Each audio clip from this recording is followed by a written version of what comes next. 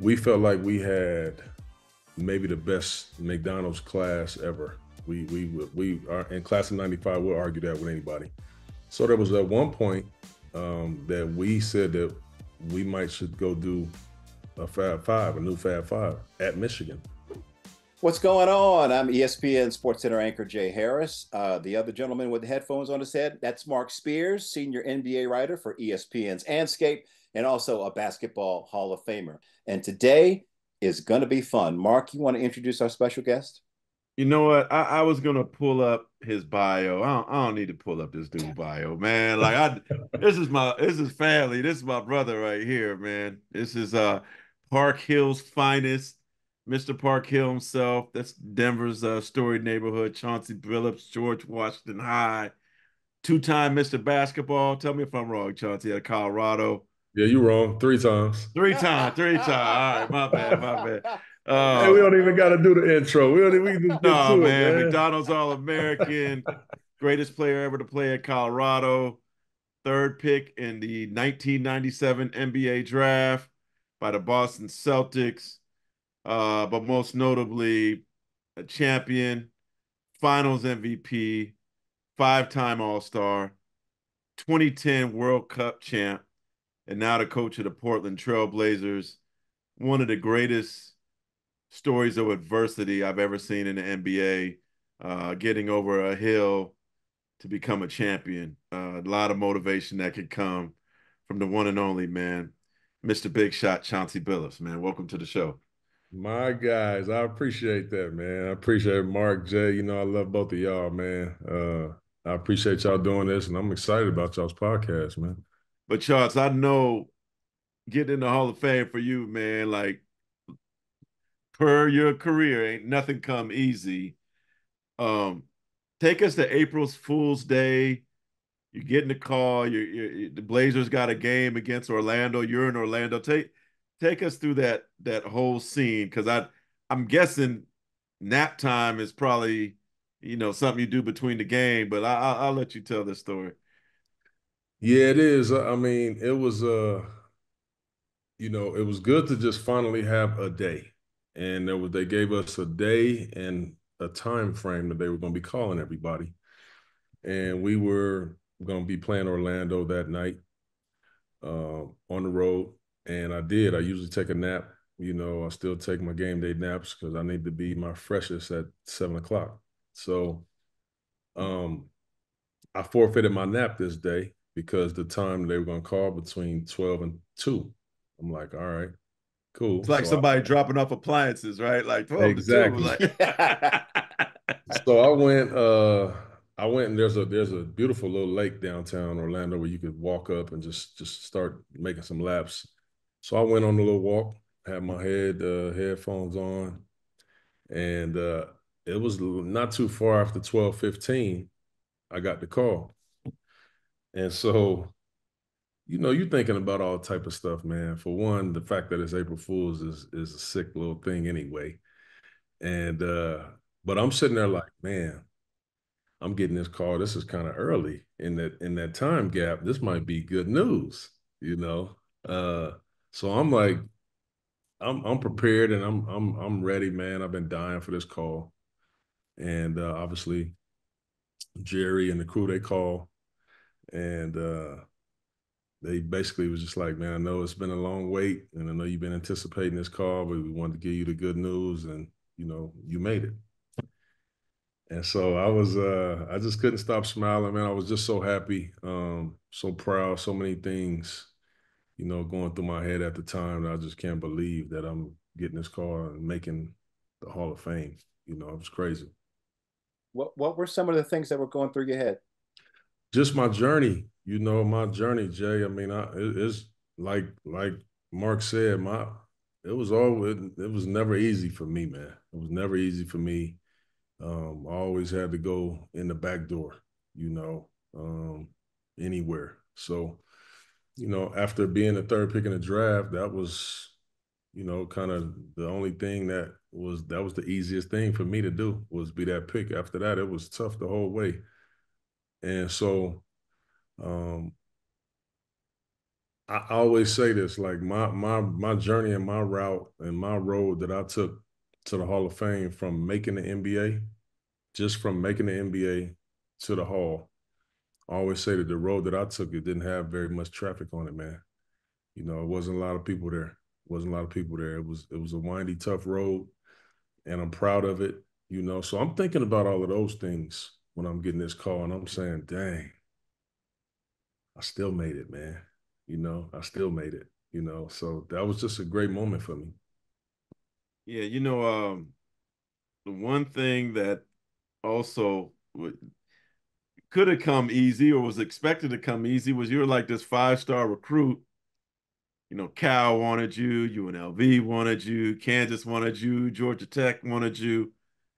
I think your road to Colorado was probably one of the craziest recruiting roads ever. Can you kind of go back and like talk about all these different places you could have went to and what went wrong? Yeah, it was crazy. That process goes, you narrow your list down to five, and my five were it was Michigan, Kansas, Georgia Tech, Cal, and Arizona.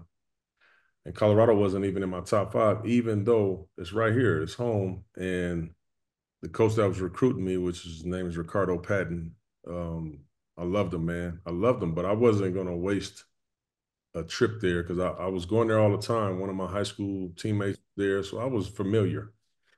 So I went on a couple visits, and every visit that I went on, I would come home, and I just could tell like my mom was happy and she was like excited to hear what happened and how it was, but I could tell that she was sad, like dang, my baby's about to leave for real. And so, I had lost my grandmother at the start of my senior year, and then the end of the year, my grandfather passed. So I just made up my mind one day, bro. I was like, you know what? It's not time for me to leave. My people need me. So I just made up my mind. I had a press conference at the rec center that I grew up in. And I turned over, had that Colorado hat, and everybody was like, what? Colorado? Even my people from here was like, man, what in the world? Why would he turn down all them schools? So, I felt in my heart and in my spirit that was a place and that was where I needed to be at. And if I was gonna make it, fate, you can't control fate. I was gonna work my behind off regardless. And now was Georgia Tech part of that fate? Because you went and visited. Like, tell me, is this story true about how you go and visit, you're flying back, and Marbury commits while you're in the air? That is true. That is true. So they had one. So Travis Best was leaving to go pro. They had one scholarship, and they were recruiting Steph, who was the number one point guard in the country at the time, and then I was the number two. And so Steph went on his visit the week before me, and they told us all along, like, whichever guy comes first, we appreciate everything else, but that's where we're going. So Steph went on his visit. He didn't commit. I was due to go next week. I went, had an awesome visit. Um, and then You ate chicken wings at a visit? You had some lemon pepper? You had lemon peppers on the visit? we had a little lemon pepper on the visit. We had a little Will lemon pepper on the but yeah, I was in the air, and I think Steph got a little nervous. And Steph and I were really close at the time, too. So we were talking through the whole process. And man, before I landed and got home, he had committed and was like, "I'm going to Georgia Tech." So you So were you upset? no, no, I wasn't upset. I mean, I had so many other good options out there. I wasn't upset, but I did like Georgia Tech. I did really enjoy. I'm from Denver. You know what I'm saying? So me going to Atlanta and seeing all these people that look like me, it was just a beautiful, beautiful thing. And the rich tradition, hoop wise, with Bobby Crimmins at Georgia. I mean, it was beautiful. They raised point guards. I mean, it was a beautiful thing. So of course I was intrigued by it, but no, I wasn't upset. No. Where else could you have gone? Or were you thinking about after Georgia Tech, after Stephon said, I'm going to Georgia Tech? Yeah, Kansas was one. Arizona was one. Michigan was another one that, we all just loved the Fab Five, and we felt like we had maybe the best McDonald's class ever. We are in class of '95. We'll argue that with anybody. So there was at one point that we said that we might should go do a, a Fab Five, a new Fab Five at Michigan, and it was crazy. KG, Marbury, Paul Pierce, myself, and Tractor Trailer was already going. He's from Detroit. Robert Tractor Trailer, y'all remember him? Man, so nobody really committed early because of that. Most people don't know the story. And KG didn't pass the test. So he would have to, go prop. So he ended up going pro. And so everybody just kind of dispersed then. But yeah, man, we had a lot of little things on the wire, man. If KG passes the ACT or the SAT, how different is his journey and perhaps y'all college journey? Like, were you guys gonna go there? Yeah, I mean, we were close. We were very, very close to it. We were just waiting on that last chip to fall. But we were all like, oh man, but we couldn't, you couldn't make no commitment, obviously, at that time. But just think about that, what that would have looked like, Ooh. you know, and That's a crazy. cold team. That That might have would have been better been than the Fab. That would have been better than the Fab Five. I agree. ridiculous. I agree. Yeah, respectfully, that would have Respectfully. been better. So you go to Boston, man, and you're going to the Celtics. You got all the banners. You're going to a rich basketball tradition. You're the third overall pick. Yeah, like when did you realize, okay, there's no patience here? Like when did you start feeling like the Boston situation wasn't going to be a good one from you? And how crazy was a day when you were? It's one thing to be in trade rumors, and I don't know if you heard that, but to be, I don't know that there's any ever been a top five pick traded during a rookie season. It But was, it was so crazy, man. It really was like, I was so excited to be there. It was a young team. Antoine Walker was the star of the team. He had finished his rookie year. He was balling. Myself and Ron Mercer just got drafted number 3 and number 6.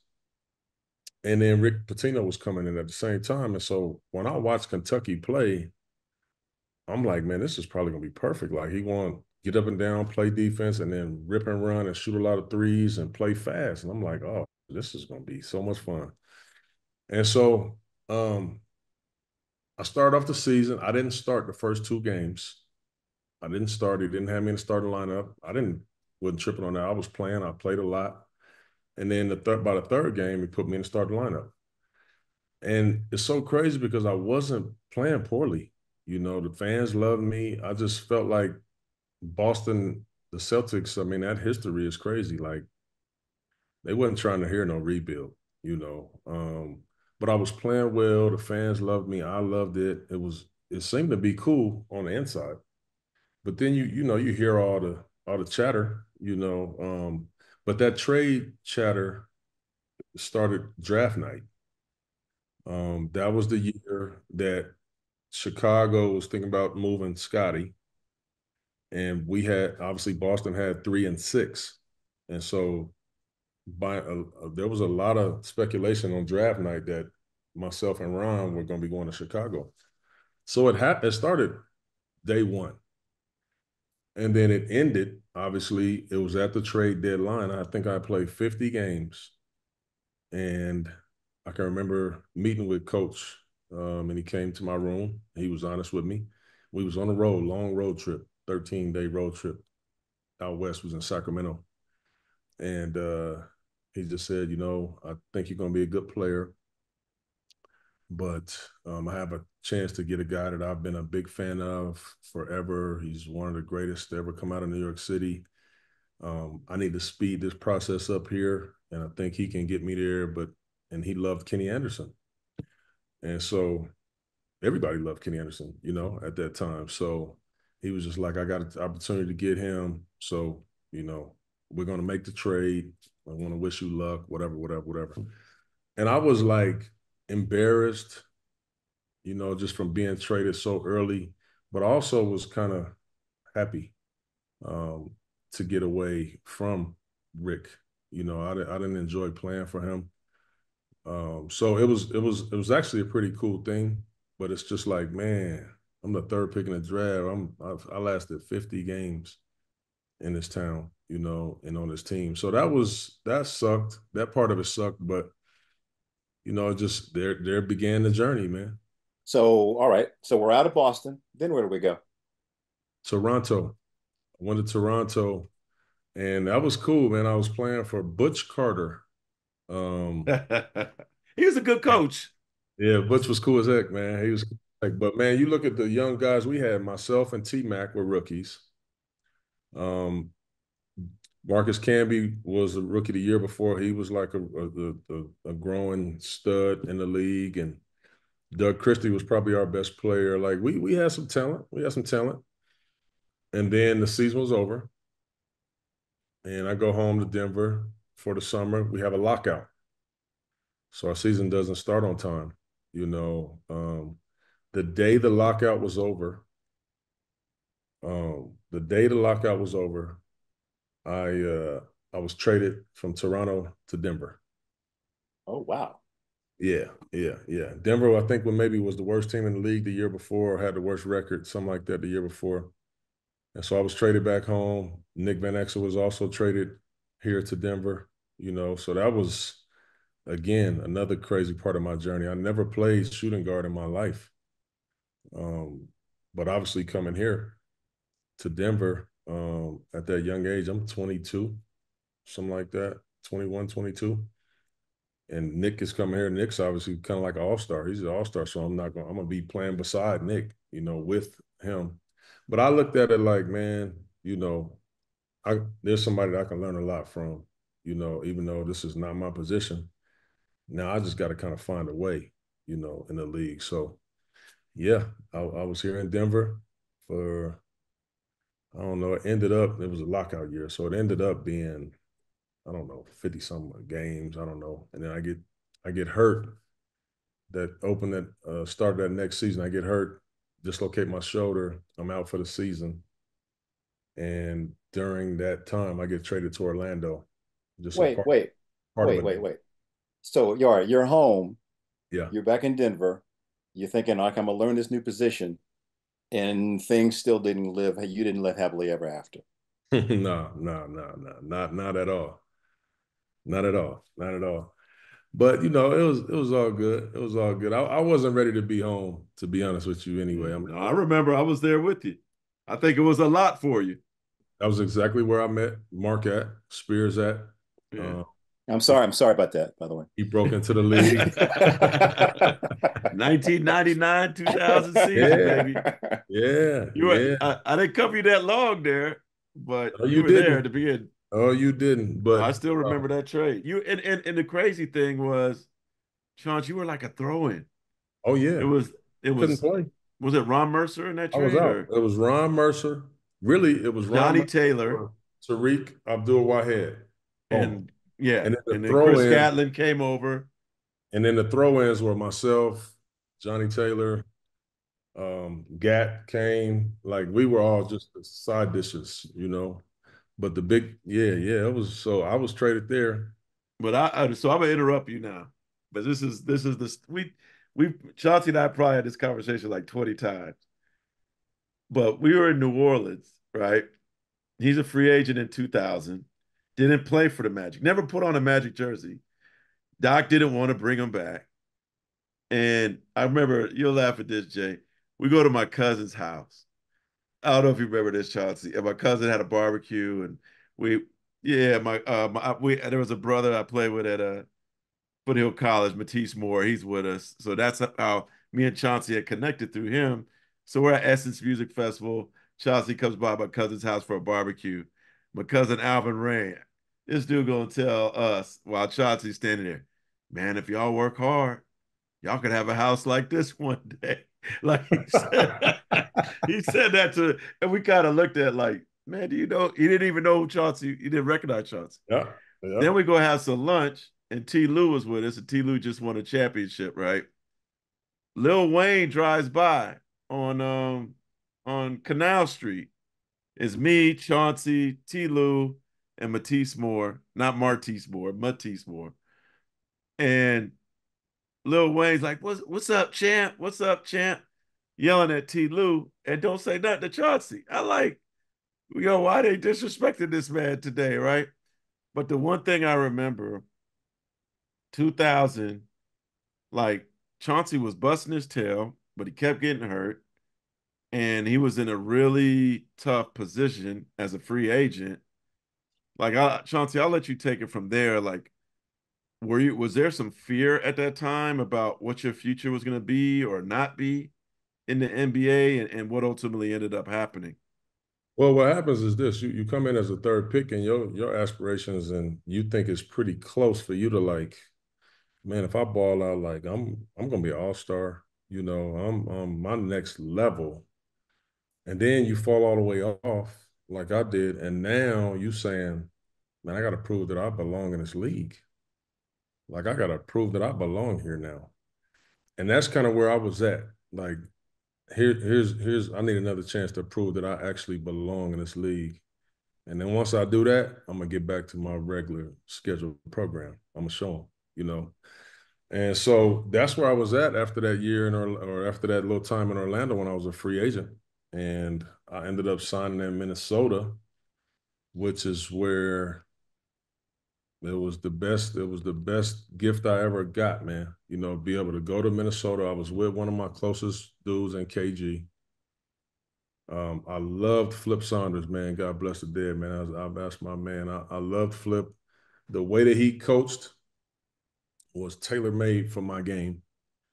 And mind you, I still wasn't ready to go like that, but this was a great situation for me. But then I met Terrell Brandon and I met Sam Mitchell. And those two dudes changed my life, man. They changed my life. And simply put, like Terrell taught me how to be a point guard. Everything about it. Everything about it. How to study my opponents, how to study my teammates, what to do myself, when to shoot, when to facilitate, everything. And Sam taught me how to be a pro. And so my life changed forever. Those two dudes. I give them so much credit all the time. So being able to spend 2 years there, um, it was everything. And with my time there, I just obviously never looked back. I went to Detroit from there, and it was over. Do you remember your options and why for in 2000, your free agency options and why you chose Minnesota? Were there any other really good options? I really don't remember my options at that time.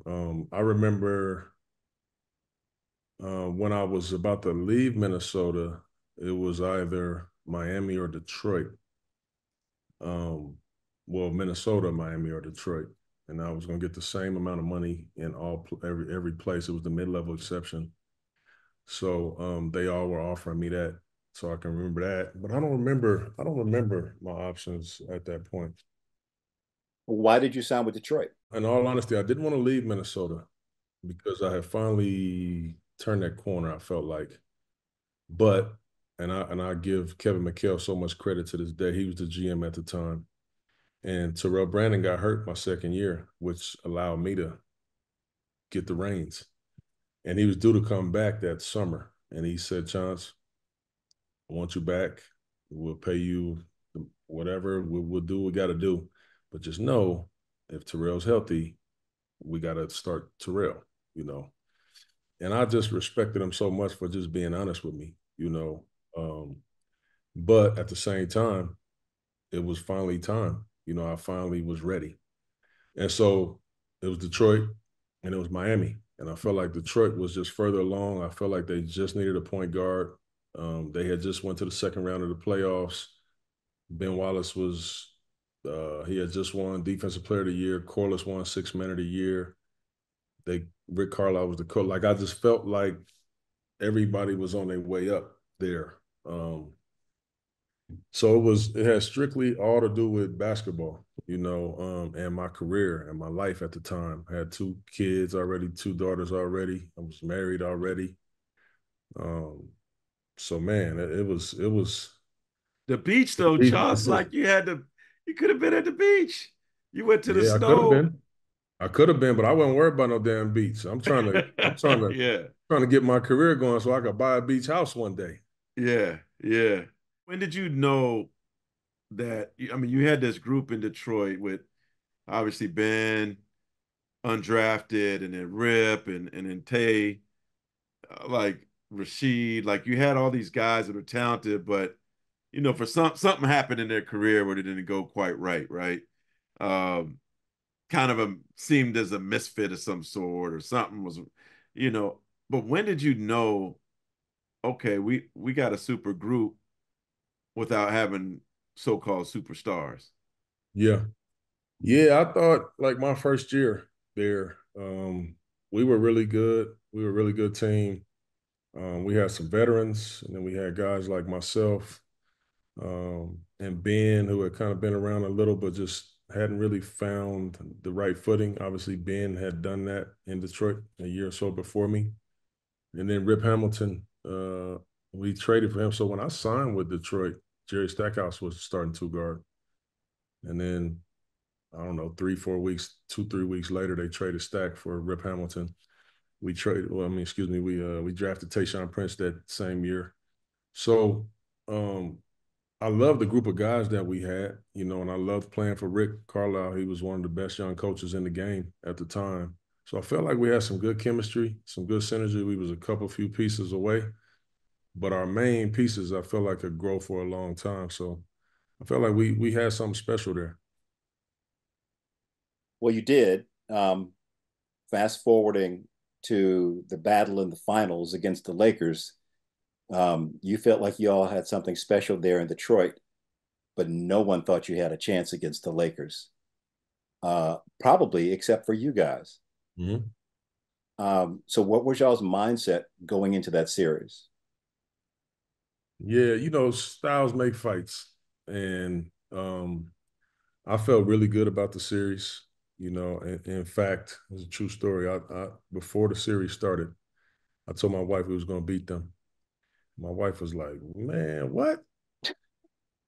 They got Kobe. They got shit." She going down the list, right? I said, "All right, all right." So I really did feel good about the series, and I'm not a like arrogant, cocky dude. Like when I say something, I put time in on that. But I just knew that I felt like we could guard them. They had the better players, obviously, but they didn't have a better team. Mm. And they had brought GP that year and Karl Malone and Horace Grant. They had everybody. But I just felt like we could guard them. They couldn't score enough to beat us. And our two best offensive players, they had no answer for our actions. And one was Rip and pin downs. If I call whatever pin down play and I just keep running them off and run off Shaq's side, he's not going to be able to get there, because he wants to stay in that paint. And then pick and rolls, bringing the big fella out of the paint and being able to open up the floor. So I felt like we could get a good shot any possession we wanted to. And I don't think that they could because of our defense. So I just felt good about the series. And you're right, nobody else really did, but you see what happened. What did it mean to you? Because at that time, you hadn't even been an all-star yet. I'm guessing you're the only person that won Finals MVP that had not been an all-star ever. I think there was somebody said it was one more person because I remember they saying something about that. I don't know who it was. I don't know if it was Joe Dumars or I remember you probably don't remember. You told me that she like, man, when you win that trophy that summer, when you're the MVP of the finals, you're the MVP of the league for the whole summer. best player in the world. You are the best. You win the Finals MVP. You're the best player in the entire world. Until next time, nobody can argue me that. But here's my thing. I didn't care about the MVP though. I really didn't. I didn't care at all. What I was dying to prove was that I can lead a team to a championship. And what I have been through as a point guard, and I can like make this thing flow flawlessly, still get mines. That's all. That's what I cared about. The MVP just kind of happened. I didn't care about that. What I cared about was winning the championship, bro. So, that was just kind of icing on the cake for me. Yeah. And hey Jay, I'll tell you this. I don't know if you ever got there, but when you went to Auburn Hills, bro, for a game, like incredible. It's like Oracle and Auburn Hills, in my opinion. Like they had it was like you were going to Mad Max Beyond Thunderdome. Like they would when they would be like Chauncey, like they'd be going crazy. Then all of a sudden there's fireworks and Larry Brown's like ducking every time. He never could figure out when the fireworks are coming. But when they did Ben's introduction, don't like I don't know that anybody, the KG Celtics introduction was dope with him screaming and everything. But I don't know if anybody had a more intimidating introduction than y'all did. No, Ben's was awesome, man. Ben's was the best. One thing I always thought about when I was those young years when we would go play the Bulls. I can remember pulling up about to play them, knowing like, man, we don't have a chance in this game. And then you see there like Jumbotron and all of that, right? Yes, yes. Announcing MJ and all that. I just remembered those And times. now. Right. I just remembered those times and I was like, damn, all these people looking at us like that. You know what I'm saying? They seeing Yeah. us like that because you ain't getting no wins in this building. No. So, and yeah, it's gonna be rough. It's gonna be tough. So I just always remembered, like, damn, I wonder do they feel how I felt when I was a youngin. So yeah, Ben's jump was crazy though. Shout out to Mason, right? Shout out to Oh, Mason. the He did the best, man. intros. Ace, the best. That was a very special building. I did do one game there, and because I took my son, and some guy chased me down in the outer corridor because he thought I was Kevin Negandhi. Oh Huh? wow. Okay. Chased me down Wow. and said, Kevin Negandhi. It's like, no. It's like, and my buddy was like, you don't even know who he is. He's like, I love your work. I said, you don't know who I am. How do you love my work? Hey, but Chauncey, I'm gonna ask you this, man. What was more painful? Losing to the Spurs in 7 or losing to LeBron James? No, no, that's not even close. I wasn't even gonna let you say the next one. Losing in game 7 to whoever. It just happened to be the Spurs. Yeah. And that's the worst feeling ever. You never get over that, bro. You never, ever get over that. Like, do you still think about that game from time to time? All the time, bro.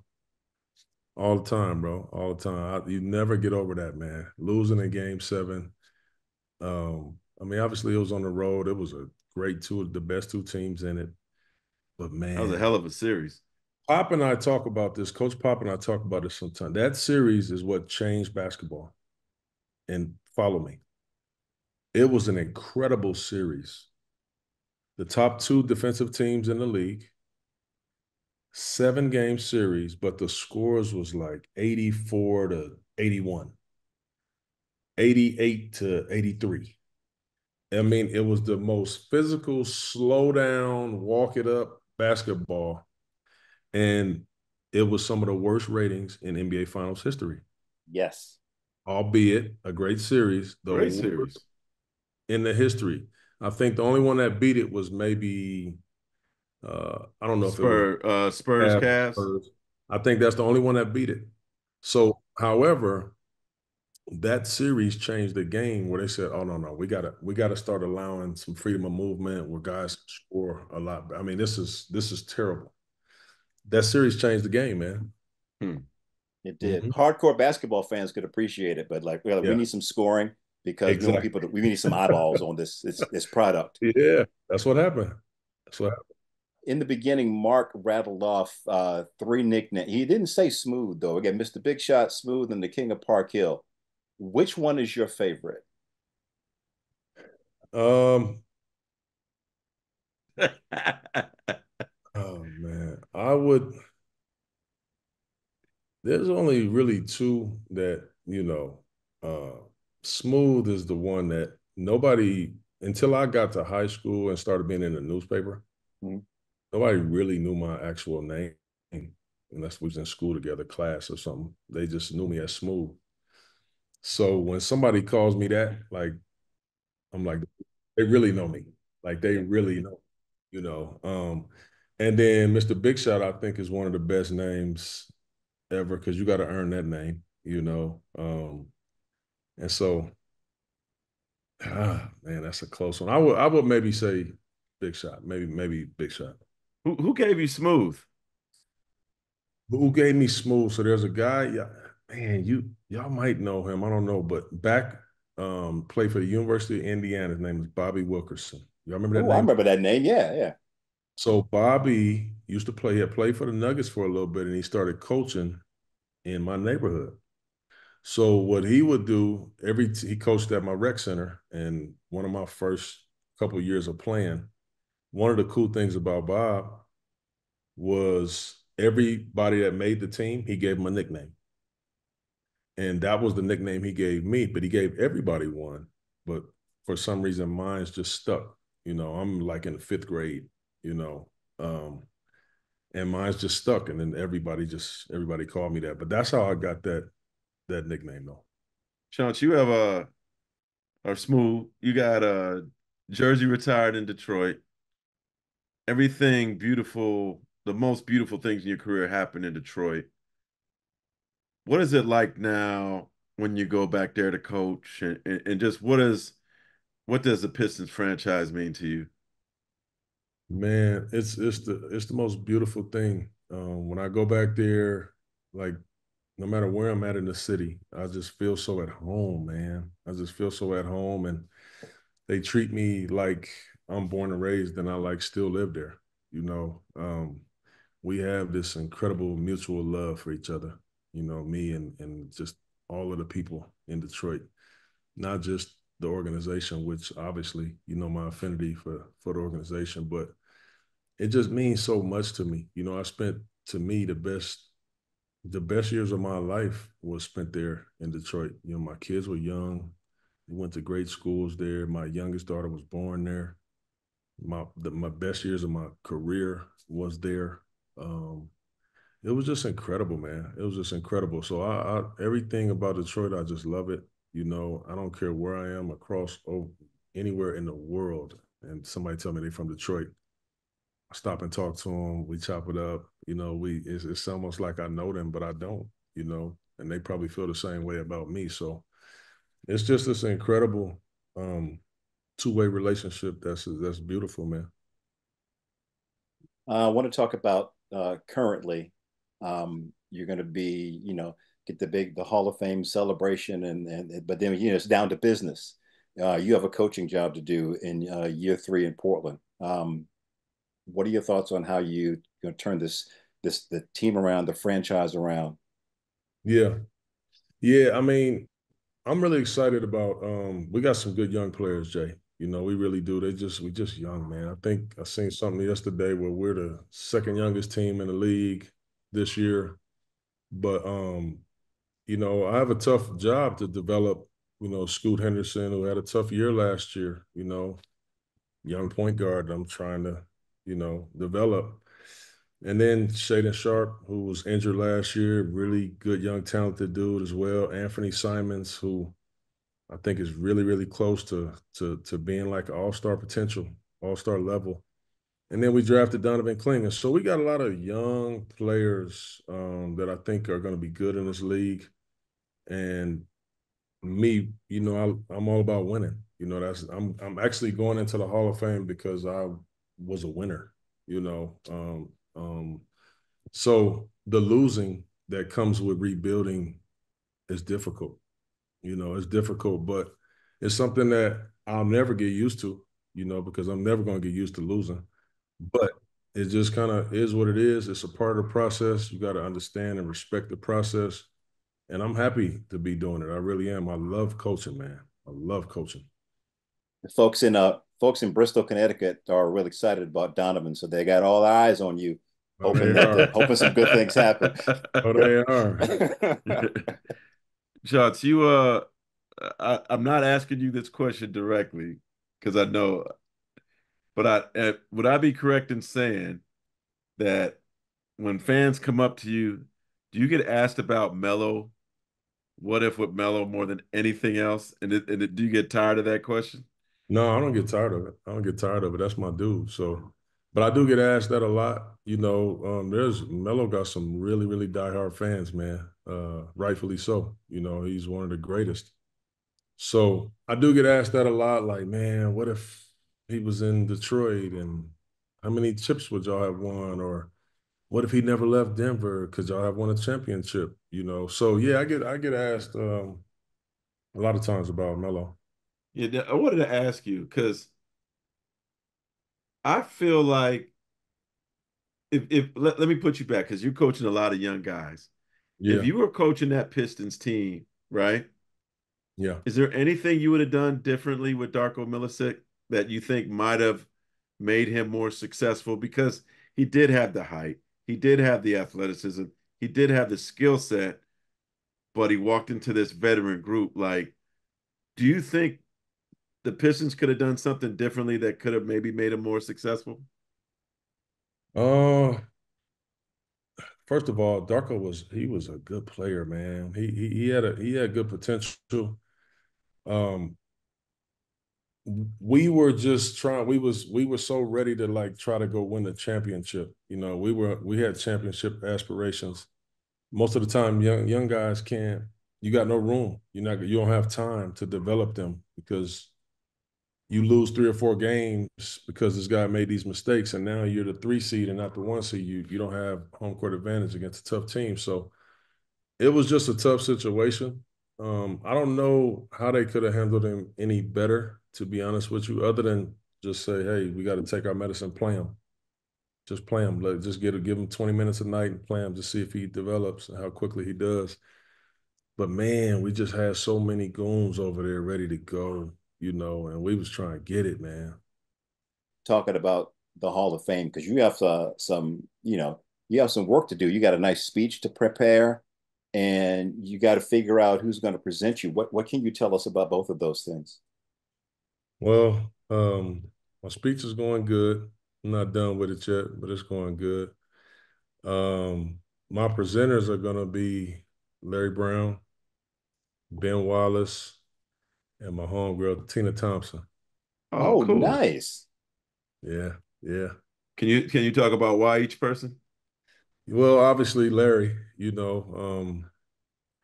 If it's not for Larry and Ben Wallace, then I don't think me or Ben is not in the Hall of Fame. If we don't have that run in Detroit, Larry, he nobody made me better. No other coach made me better than Larry. Uh, no other coach drove me crazy like Larry too. He was relentless, man. He was relentless, and he got the best out of me. And I tell people all the time, he made me understand and learn how to go from being a scoring point guard to a point guard that could score, and knowing the difference of the two. And I think that alone really propelled me. So I just love that dude. I'll jump off a bridge for him. I'll do anything for him. Ben, we brothers, man. We really did that together in Detroit, and I think his journey is one of the most unique you will ever find. I think he's the first undrafted player to make the Hall of Fame or something like that. I mean, his story is crazy. So we locked in at the hip, and then Tina and I have been very, very dear friends for 20 plus years, man. 20 plus years. And I got so much respect for the women's game and for the WNBA and her being a Hall of Famer. I just thought, man, this would just be a beautiful time to just show her some love. And just, people know about our relationship anyway. No, Chauncey, from my time in Denver, they had a pro team there for a minute. And I know the WNBA is trying to get another team. Portland got one. I'm sure you're excited about that. But why isn't Denver talking? Like Denver actually creates a lot of great women basketball players, but I have not heard Denver's name as a a WNBA candidate. Like I don't know. I think Denver would be a great city for the WNBA. I do too. I do too. I think they've been in the mix a couple times, but yeah, I'm excited for it in Portland. I really am. I've been a huge fan of that WNBA, and it just keeps getting better and better. But yeah, I agree with you. I think Denver would be a great market, man. I'm confused on why they haven't done it yet. Yeah, Chance, I wanted to make a couple more questions, but what about it? You've had some great coaches. You had some coaches that disappoint you. Have you taken from your coaches, and what have you said? Nah, I ain't gonna do what this coach does to coach your team now. Well, I think the biggest thing, the absolute biggest thing, when I said that I was going to coach, you start to just think about, okay, what coaches got the best out of you, you know, and what coaches did you, it was like, I'm cool. The biggest thing that I promised myself is that I will always be honest with my guys. No matter if they like it or not, if it's about playing time or about this or that, like I was never gonna lie to my dudes because I hate it when coaches lied to me. And I hate it when coaches say, oh yeah, you're gonna play this much, or I'm gonna run this many plays for you, or I'm gonna, but it don't work out that way. Because truth of the matter is they could say all of that, but what if I come in and I'm not very good? They're not gonna do that, So why lie? So that's to me, that's the biggest thing. I challenge my dudes. I'm honest with them the entire time, but I love to teach. The best teachers That's the are Larry Brown in coaches. you, huh? That's the Larry Brown in me. He's just a teacher, man. He's just a teacher, and I just felt like that's what I do too. So that's the reason why I got into it. Is I really feel like I'm giving back to this next generation from what people taught me. We began this conversation with you talking about the road that you have traveled, the highway that you've been on, and many times it's just you on that road. It's gotten you to the Hall of Fame. What about your journey would you have changed? Mm, that's a great question. Um,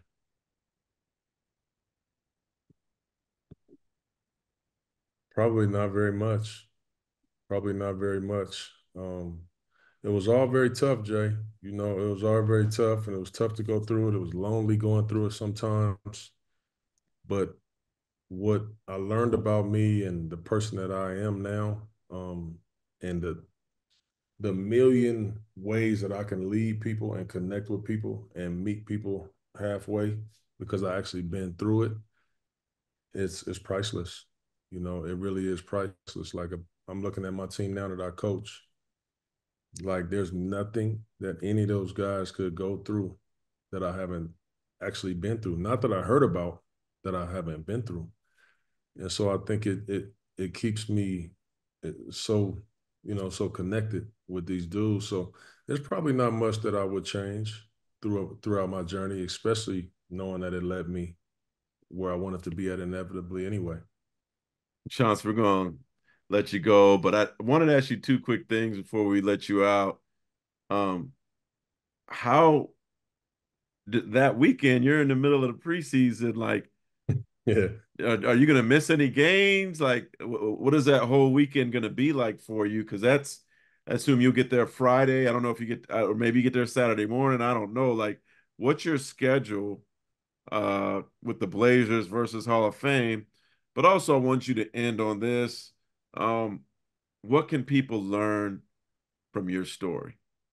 But the business part first. Yeah, well, my schedule is going to be crazy. I mean, we play the Clippers in Seattle on the 11th. So that's the Friday night. So I'll coach that game, leave after that game, and it really kind of be like a red eye, and then take that. And then I'll get there, obviously, in the morning of the 12th, do all of the things on the 12th. Our team plays at SAC on the 13th, the same night as the induction. So obviously, I'll miss that game. And then I'll just get back, to Portland on the 14th. So the schedule is crazy. It'll be full speed ahead the whole time. I probably got about 40, 50 people coming out there. So it's be a lot of people to entertain. And secondly, to the question that you asked, what can people take away from my story? The biggest thing I would say is that I never gave in, man. I never gave in. I never believed what people said about me, that I was a bust or I wasn't gonna make it. I never believed it. I just knew I needed a little more time. I always had this incredible work ethic. Always had this incredible love for the game. Always been a real competitor, and so I knew that those things. I just needed more time. My game just wasn't ready. So I never believed any of those things. The naysayers, I just didn't. I stayed confident. I stuck to what I believed in, and I just kept chipping. I just kept chipping away. And I think if that's one thing that people could take away from me is I never gave in. I never gave in to what people said and thought. I stuck to what I believe, and I made it out that way. Well, smooth, Yes, you did. man. All the way to the hall. Love it. Respect. Yes, sir. I Respect, man. appreciate y'all, man.